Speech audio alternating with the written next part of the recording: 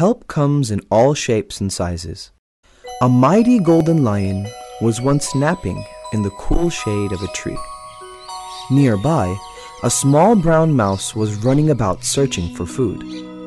In its hustle, the mouse did not notice the lion and ran right across its mane. The lion awoke in a rage and began looking for the creature that had disturbed its sleep.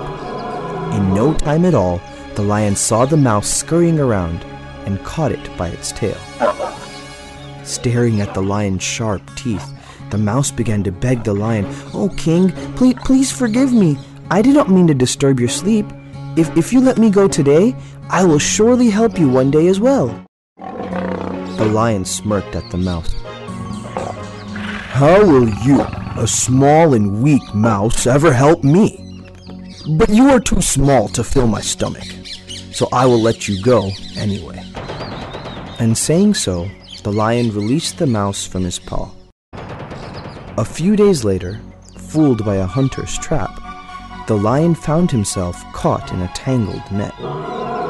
Fearing the worst, the lion began to moan and weep.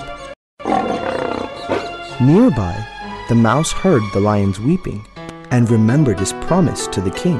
He ran over to the lion and used his mighty sharp front teeth to cut the lion free.